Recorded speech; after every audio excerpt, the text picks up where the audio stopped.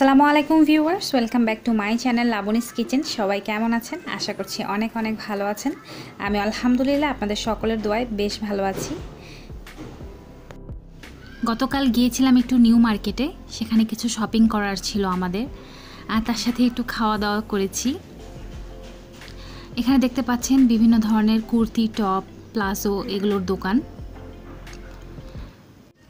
আমি সেরকম একটা শ্যুট করতে পারিনি, প্রচণ্ড পরিমাণে ভিড় ছিল, অনেক মানুষ, তো যতটুকু পেরেছি অল্প একটু শ্যুট করেছি। আমরা নূরজাহান মার্কেটের যে ভিতরের টপের দোকানগুলো আছে, কুর্তি, টপ, সেই দোকানগুলোতে ঢুকেছিলাম। খুব সুন্দর সুন্দর কালেকশন আছে ওনাদের কাছে, আমার কাছে খুব ভালো লেগেছে। বিভিন্ন ধরনের স্কার্ট, প্লাজো সবই আছে। তো এটা সকালের ব্লগ, সকাল থেকে আজকের ব্লগটা শুরু করছি। আজকে সকালে আমি নাস্তায় রুটির সাথে করেছিলাম লাচ্ছা সেমাই। আজকের ব্লগটা আজকেই শ্যুট করা। লাচ্ছা সেমাই আমি গুঁড়ো দুধ দিয়ে তৈরি করছি, আর তার সাথে একটা তেজপাতা, একটা এলাচ আর একটা দারুচিনি দিয়ে দিয়েছি। চিনি দিয়ে দিলাম। দুধটা একটু যখন জাল হয়ে যাবে, বলক হয়ে যাবে, তখন আমি দুধটা নামিয়ে নিয়ে তারপর লাচ্ছা সেমাইটা ভিজিয়ে দেব। আজকে আগে থেকে কোনো প্রিপারেশন নেওয়া ছিল না, যেহেতু শুক্রবার। আমার হাজব্যান্ড এমনিতেও বাসা থেকে আজ দেরিতে যাবে, তাই আর তাড়াহুড়া না করে ধীরে সুস্থে নাস্তাটা তৈরি করছি।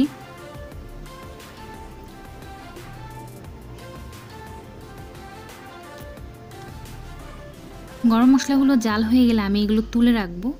এগুলো খাবারের স্বাদ বৃদ্ধি করে ঠিকই, কিন্তু কখনো যদি মুখে পড়ে তাহলে কিন্তু খাবারের টেস্ট পুরোই নষ্ট করে দেয়।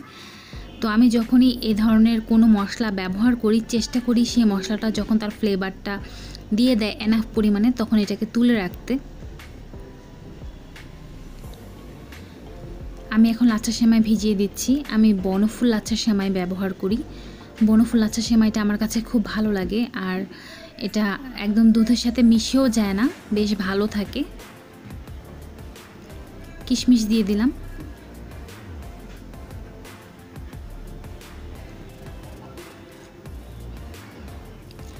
আমি লাচ্ছা সেমাইয়ের প্যাকেটটা মাত্রই কেটেছিলাম, তো সেটা আমি খুব ভালোভাবে এখন মুড়ে এমনভাবে রাখছি যেন বাতাস না ঢুকতে পারে।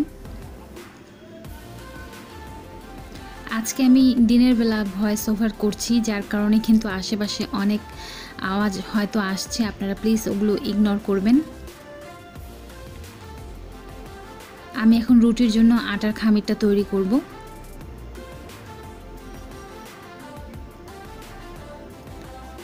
আমি যে পরিমাণ পানি নিই, এই পরিমাণ পানিতে আমার 5টা থেকে 6টার বেশি রুটি হয় না। সব সময় তৈরি করতে করতে আসলে একটা আন্দাজ হয়ে যায়।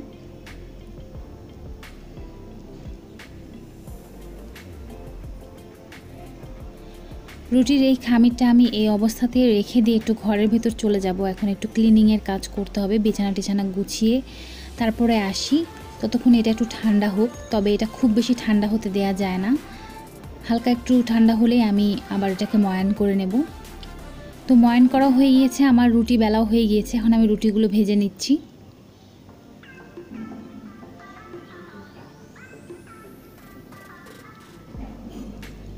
আজকে আমি আপনাদের সাথে একটা গল্প করব, খুবই মজার একটি গল্প।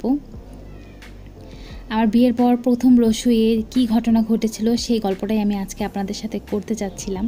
হঠাৎ করে আমার প্রথম রসুইয়ের কথাটা মনে পড়ে গেল।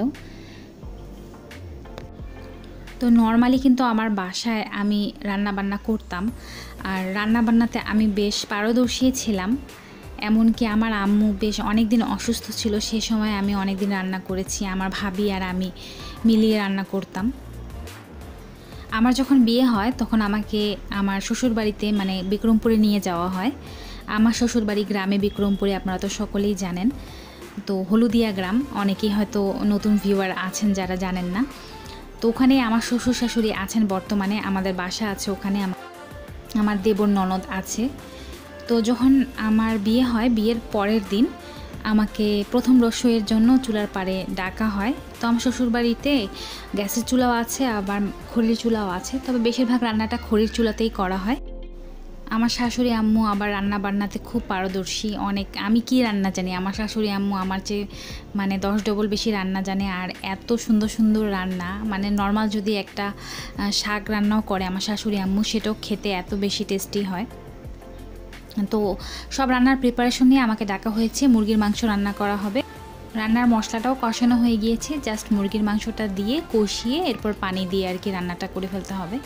সে সময় আমাকে ডাকা হয়েছে। আমি তো বুঝতেই পারছেন যে কি একটা অবস্থা, নতুন একটা পরিবেশ, নতুন একটা জায়গা, তার মধ্যে রান্না। মানে আমি এত ভয় পেয়ে গেছি যে আমি সেটা এখনও যদি ভাবি আমার খুবই ভয় লাগে। তারপরে আমি গেছি রান্না করতে। যাওয়ার পরে আমি বসেছি, পিঁড়ি দেওয়া হয়েছে বসার জন্য, আমি সেখানে বসেছি। আর শাড়ি পরেছিলাম, আমার মনে আছে আমি সবুজ কালারের একটা শাড়ি পরেছিলাম, টাঙ্গাইলের শাড়ি। আর তখন তো নতুন নতুন এমন যে শাড়ি পরে সারাটা দিন পার করছি। নর্মালি তো শাড়ি পরলে ওকেশনালি পরা হতো, তো শাড়ি পরে পিঁড়ির মধ্যে বসেছি। তো বাসার সব মেয়ে মানুষরা চলে এসেছে, আমার শাশুড়ি, আমার ননদরা সবাই দাঁড়িয়ে আছে। আর যেন একটা কঠিন পরীক্ষা আমার নেওয়া হচ্ছে এরকম না, মানে ওনারা কিন্তু যথেষ্ট পরিমাণ সাপোর্ট দিচ্ছে আমাকে, যে কিছু করতে হবে না, জাস্ট তুমি একটু চামচটা ঘুরিয়ে দিয়ে তারপরে চলে যাও, আর কিছু করতে হবে না তোমাকে, এটা একটা নিয়ম, সেটাই পালন করতে হবে আর কি, আর কিছুই না। কিন্তু আমি তো বুঝতেই পারছেন আপনারা যে কী পরিমাণ ভয় পেয়েছি। তো ওখানে বসে আমি ভয়ে ভয়ে মাংসটা কষালাম। সবাই কিন্তু আশেপাশে থেকে সাপোর্ট দিচ্ছে যে এইভাবে করো, এভাবে করো, কোনো টেনশনের কোনো কারণ নেই। আর আমার বিয়ের সময় আমার সাথে আমার খালা গিয়েছিল, মেয়ের সাথে তো একজন যেতে হয়, তো আমার খালা এসেছিলো আমার সাথে। অবশ্য খালাকে তখন আশেপাশে দেখিনি, যেহেতু মেয়ের প্রথম রসুই হচ্ছে, খালা এই জন্যই হয়তো সামনে থাকেনি। আমার হাজব্যান্ড আবার মাঝে মাঝে এসে দেখে যাচ্ছে। তো আমি খুব ভয়ে ভয়ে মাংসটা কষানোর পরে আমি পানি দিয়ে মাংসটা সেদ্ধ করে নিয়েছি। সেদ্ধ করে নেওয়ার পরে রান্না যখন কমপ্লিট হয়ে গিয়েছে তখন আমি লবণটা চেক করছি। লবণটা চেক করার সময় আমি দেখলাম, আমার কাছে মনে হয়েছে লবণ কম হয়েছে। যেহেতু যারা মশলা আর কি কষিয়েছে তারাই কিন্তু লবণ দিয়েছিল, তো আমি ওরকম একটা জানি না যে কী পরিমাণ লবণ দেওয়া হয়েছে নাকি। তো আমি জাস্ট নর্মালি লবণটা চেক করে আমার কাছে মনে হলো একটু লবণ কম হয়েছে, আমি লবণটা দিয়ে দিলাম। তারপর আমার কাছে সন্দেহ লাগছিল যে লবণ নিয়ে কোনো না কোনো একটা সমস্যা হবেই। তো যাক, এই কঠিন পরীক্ষা আমি দিয়ে দিলাম। কঠিন পরীক্ষা দেওয়ার পরে আমার মনে হয় তখন যদি আমাকে কেউ বলতো জাস্ট একটা ডিম ভাজা করো, আমি সেটাও পারফেক্টলি ভাজতে পারতাম না। এটা আসলে একটা সিচুয়েশন যেটাতে সব মেয়েরাই কোনো না কোনো সময় পড়ে। আর সে তার কাজটাতে যতই বেশি পারদর্শী হোক না কিসের জন্য, নার্ভাসনেস কিন্তু মানুষকে কখনোই কোনো কাজ ভালোভাবে করতে দেয় না, সেটাই আর কি। তারপরে যখন খেতে বসেছি তখন আমার ননদের যে ছেলে আছে, বড় ছেলে, সে ইন্টারমিডিয়েট পড়ে, তো ও জানতো না যে আমি রান্না করেছি। ও যখন খেয়েছে, আমরা সবাই বসেছি, আমরা সবাই বলতে আমি বসেছি, আমার হাজব্যান্ড বসেছে, আমার দেবর বসেছে, আমার এক ননদ বসেছে, আর ও বসেছে। তো ও বলছে যে, ও খেয়ে বলছে যে খাবারে তো মুরগি মাংসে তো লবণ কম হয়েছে। এই কথা যে বলেছে, আমি যে লজ্জা পেয়েছি, আমার লজ্জা একদম মুখ লাল হয়ে গেছে। তখন আমার ননদ বলছে, না না, এই মুরগির মাংস রান্না ভালো হয়েছে, খারাপ হয়নি। কে বলেছে খারাপ হয়েছে? লবণ হয়নি, লবণ ঠিক আছে, আজকে তোর মামি রান্না করেছে। তো ও যখন বুঝতে পেরেছে যে আমি রান্না করেছি, তখন ও বলছে যে, ও মামি রান্না করেছে, আমি তো জানতামই না, ভালো হয়েছে মামি মুরগির মাংস। তো আমি তো বুঝতে পারলাম, তো আমাকে খুশি করার জন্য সবাই বলছে আর কি। এই একটা ঘটনা হঠাৎ মনে পড়ে গেল, প্রথম রসুইয়ের কথা। প্রত্যেকটা মেয়ের জীবনেই কিন্তু এরকম সিচুয়েশন আসে, সবাইকে এরকম সিচুয়েশন পার করতে হয়। এর মাঝে কিন্তু আমি অনেক কাজ করে ফেললাম। আমি আমার হাজব্যান্ডের পাঞ্জাবি আর পায়জামা আছে, পাঞ্জাবি আর পায়জামার মধ্যে অ্যারারুট দিয়ে মার তৈরি করে সেই মার দিলাম। অ্যারারুট দিয়ে মার তৈরি করার পর আমি জাস্ট একটু নীল অ্যাড করে দিয়েছিলাম। নীল অ্যাড করার পর কাপড়গুলো উল্টে দিয়েছি, উল্টে তারপরে মারে ভিজিয়ে হালকা একটু চিপে নিয়েছি। খুব বেশি চিপে দিলে তো সব অ্যারারুট ঝরে যাবে, হালকা একটু চিপে এখন এই যে কাপড়গুলো শুকাতে দিয়েছি। এই কাপড়গুলো রোদে শুকাতে দিলে সবচেয়ে ভালো হয়, খুব সুন্দর করে শুকানো হয়, আর আয়রনের পর খুব ভালো লাগে দেখতে। আপনারা হয়তো অনেকে অ্যারারুট ব্যবহার করেন, আমার কাছে ভালো লাগে অ্যারারুট দিলে কাপড়ে। এখন আমি কচু দিয়ে চিংড়ি মাছ রান্না করব আজকে। তো আমি কচুটা প্রথমে কেটে নিয়েছি। কচু কেটে নেওয়ার পর আমার হাত চুলকানো শুরু করে দিয়েছে। কচুটা কেটে নিয়ে আমি একটু লবণ মেখে ধুয়ে নিয়েছিলাম। এখন আমি হালকা একটু লবণ আর হলুদ দিয়ে কচুটা একটু ভাপিয়ে নেব। এভাবে ভাপিয়ে নিয়ে পানিটা ফেলে দিলে কচুটা আর গলায় ধরে না। আর কচুটা কাটার পরই আমার হাতটা চুলকানো শুরু করে দিয়েছে। আমি অলরেডি এক হাতের চুড়ি খুলে ফেলেছি, এতটাই বেশি চুলকাচ্ছিল, হাতটা লালও হয়ে গিয়েছে আমার। কচু দিয়ে ইলিশ মাছ রান্না তো আপনারা অনেকেই দেখেছেন, কচু দিয়ে চিংড়ি মাছ রান্না আপনারা দেখেছেন কিনা আমি জানি না। কচু দিয়ে চিংড়ি মাছ রান্না করে দেখবেন, অনেক মজা লাগে খেতে, দারুণ টেস্টি একটা খাবার। আমি কচুটা একটু হলুদ লবণ দিয়ে ভেজে নেব। প্রথমে একটু হালকা তেলে ভেজে নিলাম, এখন উপর দিয়ে একটু হলুদ আর একটু লবণ দিয়ে দিচ্ছি।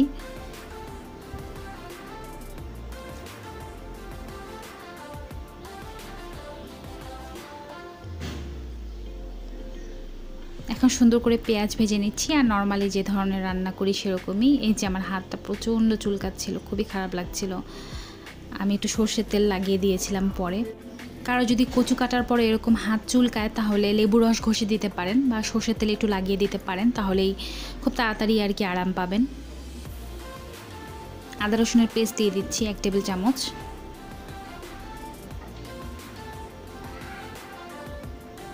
এই রান্নাটা আমি করবো, আমার আম্মু যে ভাজা চিংড়ি মাছগুলো এনেছিল সেগুলো কিন্তু আমি ডিপে রেখে দিয়েছি সুন্দর করে, সেই ভাজা চিংড়ি মাছগুলো দিয়ে রান্নাটা করব। আজকে অন্যান্য ঘরের অনেক কাজ করেছি, তো আজকে শর্টকাটে রান্নাটা সেরে ফেলবো।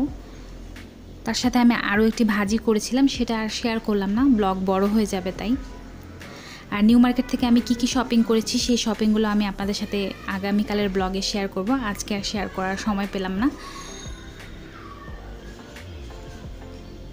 হালকা একটু হলুদের গুঁড়ো, যেহেতু হলুদের গুঁড়ো আগেই দিয়েছি তাই অল্প একটু হলুদের গুঁড়ো দিলাম, একটু মরিচের গুঁড়ো দিলাম, লবণ দিলাম, আর এটাতে আমি জিরে গুঁড়ো দিয়েছি। কচু দিয়ে রান্না করছি তাই চিংড়ি মাছে আমি জিরে দিলাম, না হলে নর্মালি আমি চিংড়ি মাছ রান্না করলে জিরে গুঁড়োটা অ্যাভয়েড করি। মশলাটা যখন কষানো হয়ে গিয়েছে তখন আমি চিংড়ি মাছগুলো দিয়ে দিচ্ছি।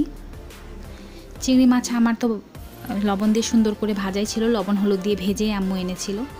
তো আমি যেহেতু রান্না করব আমি সকালবেলায় ফ্রিজ থেকে বের করে রেখেছিলাম।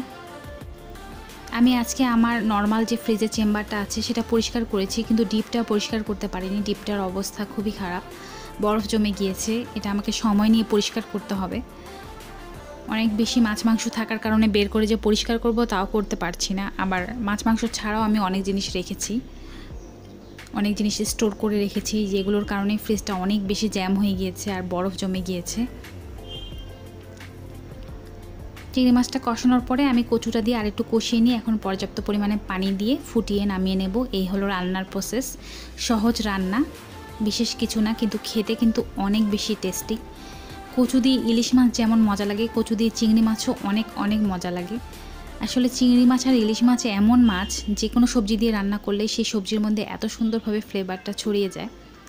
আর আপনারা কিন্তু দেখতেই পাচ্ছেন আমি কিন্তু সবসময় এখন আমার এই ননস্টিকের প্যানের যে চামচ রাখার জায়গা আছে সেখানে এইভাবে আমার চামচটা রেখে দিই, আমার খুব সুবিধা হয়েছে এটা জেনে। তো যে আপুর কাছ থেকে আমি এটা শিখেছি তাকে থ্যাংক ইউ জানাচ্ছি। আমার মনে নেই কোন ভিডিও থেকে আমি শিখেছি, বাট তারপর আমি তাকে থ্যাংক ইউ দিলাম। এই চামচ রাখা নিয়ে আমাকে অনেক সমস্যায় পড়তে হয়।